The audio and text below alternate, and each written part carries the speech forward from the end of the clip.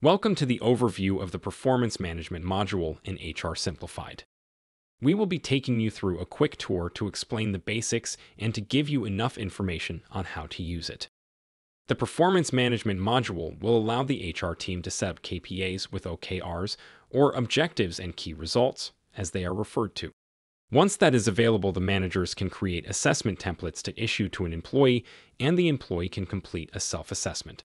Once the self-assessment has been completed, the manager can review and adjust the scores, recommend skills and training for the employee, and send it back to the employee for final review and acceptance.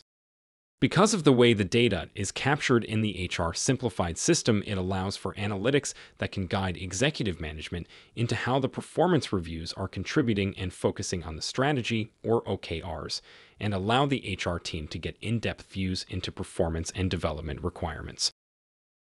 To look into this in more detail, we will now go through the process on the system.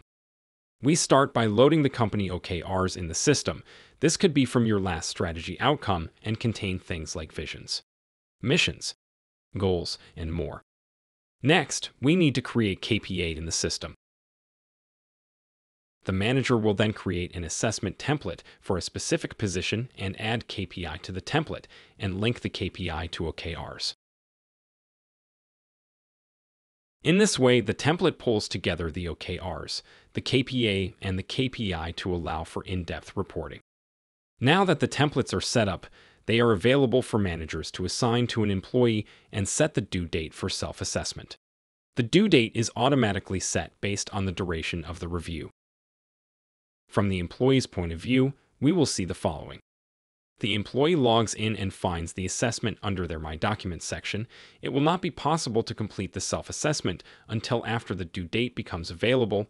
The employee will then complete the self-assessment and submit it to manager for review. From the manager's point of view, they will log in and find the assessments from the employees under the completed assessment section. The manager will then review the self-assessment and adjusts as they see fit. They will then add review notes, skills development, and training, and finalizes the assessment for a final review by the employee.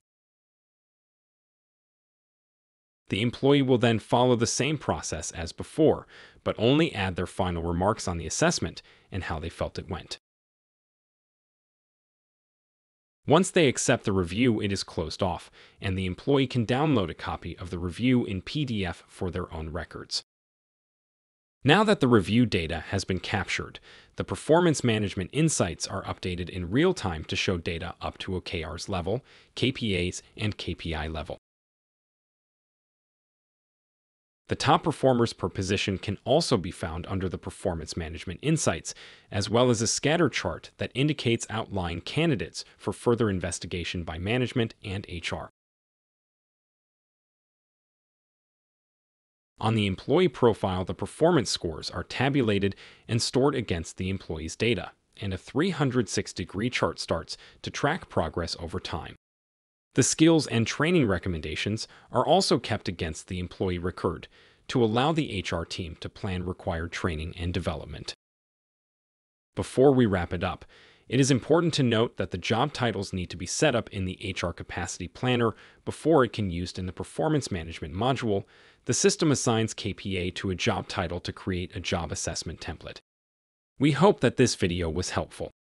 Thank you for watching.